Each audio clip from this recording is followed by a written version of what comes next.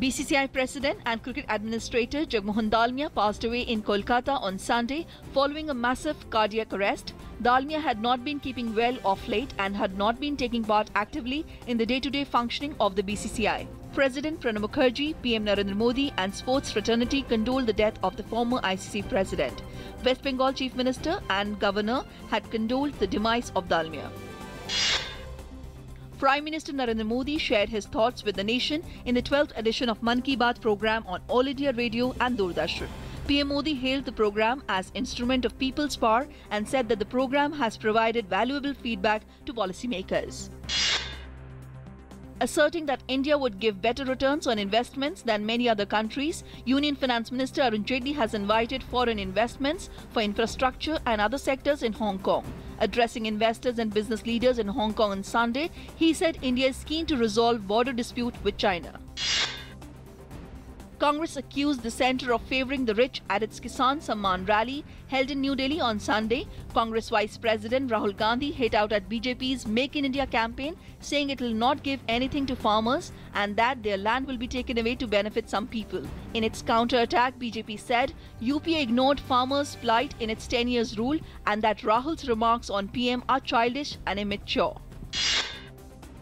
India and Pakistan will hold a flag meeting today at the line of control in Poonch district of Jammu and Kashmir. The meeting will be of brigade commander level and will take place at Chakanda Bagh crossing point at LOC. The meet is to address the issue of ceasefire violations. The field commanders from both sides will discuss the modalities to defuse the tense situation.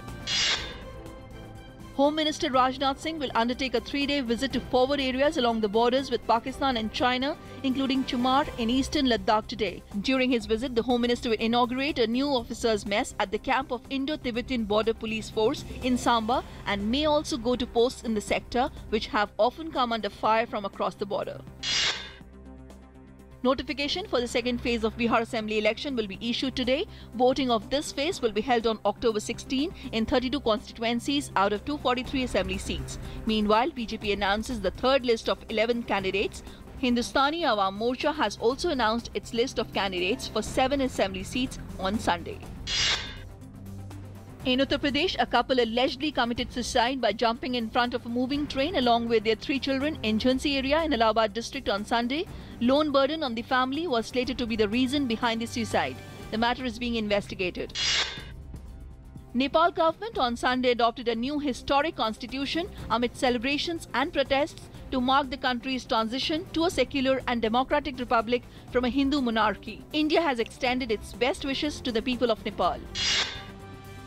In Greece, Alexis Tsipras has hailed a victory of the people after his left-wing Syriza party won Greece's 5th election in 6 years. With 60% of votes counted, Syriza is projected to be in clear majority. 13 migrants, including 6 children, died when their boat was wrecked in Turkish waters as several thousand more migrants arrived in Austria from Hungary via Croatia when Budapest abruptly decided to reopen a border crossing with Serbia, whose closure on Tuesday had sparked a surge of migrants into Croatia. Scrambling to address a growing Syrian refugee crisis, US has announced to significantly increase the number of worldwide migrants it takes in over the next 2 years. US Secretary of State John Kerry said US will accept 85,000 refugees from around the world next year, up from 70,000, and that total would rise to 1 lakh in 2017.